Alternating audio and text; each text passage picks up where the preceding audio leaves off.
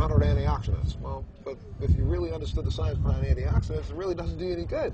Because you take 1,500 antioxidants, that's only 1,500 free radicals that are removed. So you need something that will stimulate your own body's ability to create its own natural antioxidants, and that's the difference in Protandim.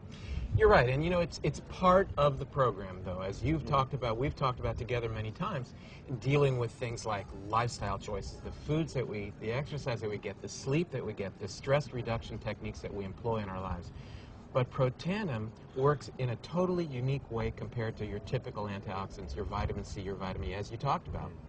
It speaks to our DNA. It turns on our DNA to allow those keys to be open the locks and open the floodgates for your actual physiology to create a program, an antioxidant milieu, environment that really is the key to allow your health to flourish.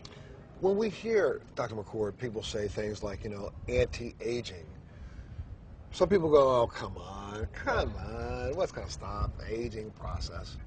But honestly, it's the oxidative stress on the cells that, and I know I'm doing this in a really, you know, I don't know, base way, but that's what causes the lines and the wrinkles. That's what causes the appearance of aging, and this product can actually slow that down, and we've proven it, correct? Well, aging to a scientist probably means something a little different than it does to the layperson. We cannot stop the clock. The clock goes no matter what. But there are many components of aging, and one of them is the cumulative damage that results from oxidative stress, from simply burning our food.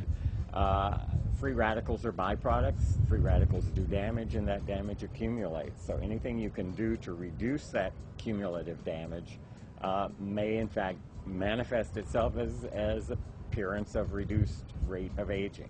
Well, Dr. Perlmutter, one of the things I know that you said, and I agree. I started taking the product before several of the new clinical trials began, but what impressed me so much about this product is the fact that, you know, LifeVantage and Protandim is not afraid to be put to the test. There are 18 clinical trials going on right now, I believe, around the world on this product?